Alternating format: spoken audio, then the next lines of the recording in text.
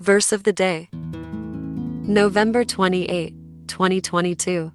I pray not that thou shouldest take them out of the world, but that thou shouldest keep them from the evil. John chapter 17 verse 15. Inspiration. Prayer shouldn't just be for ourselves or our peers. We are also to pray for our leaders in the body of Christ. Leaders are always under scrutiny and pressure to make important decisions. We are to continue praying that they are led by the wisdom of God. For our leaders in the body of Christ, we are to pray that the Lord remains the source of their strength and that they will never stray from the call upon their life. Let us pray. Dear God, I would like to take this time out to pray for my leaders. I pray for the leaders in the body of Christ, Lord. I know that they often face challenges that are probably more than my own.